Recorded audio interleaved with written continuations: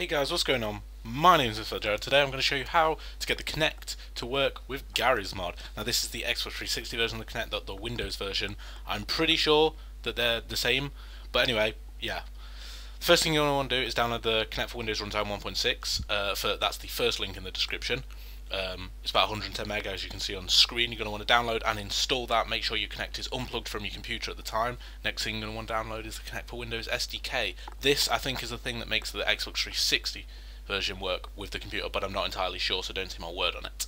So yeah, you're going to want to download this after downloading the other one. Well, you can download them at the same time, no matter. But install this one after you've installed the first link in the description, and make sure your Kinect is unplugged while doing so. And then next thing you're going to do is just plug in your Kinect and check in the bottom right, and obviously I've already got it done, but it will tell you about, there on screen, whether your Kinect has successfully installed the driver device. And once it's done that, you can just hop straight over to Garrys mod, which I will show you next. Okay, so now that you're in Garrys mod, as you can see on screen, down in the bottom right there will be a little Kinect logo. Granted, you've done everything right. Obviously you're going to want to have plugged in your Kinect, like I said previously, So yeah, if everything's been done right, the Kinect logo will be down here, the bottom right, where you can see I'm wiggling my mouse around. You can click on that, click show video box, and oh, look who it is. We'll put it on full so you can see me. The Kinect camera is actually surprisingly good quality as well. It's a little bit laggy. But so yeah, this will only come up, obviously, if you have a Kinect. You can't do this with like a webcam or anything, for those who may wonder. So yeah, then I'll show you. Once you we'll put this to small, which I don't usually use.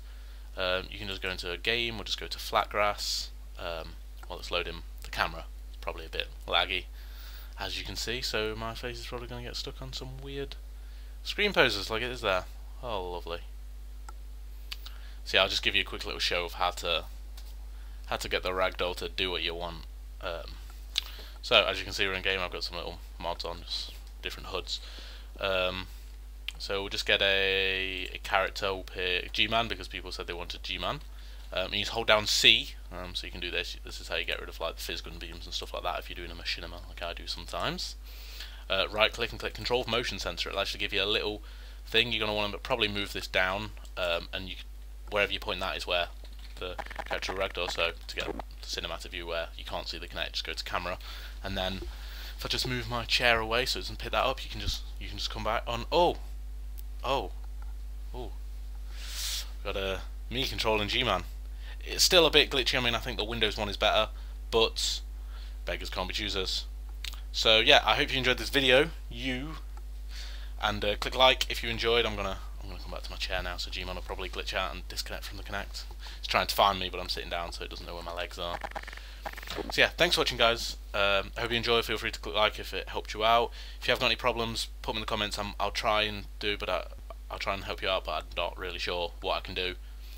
But if you know how to fix a problem that someone else has got in the comments, earn some real life karma, and help them out. It's like a forum. It's like Reddit.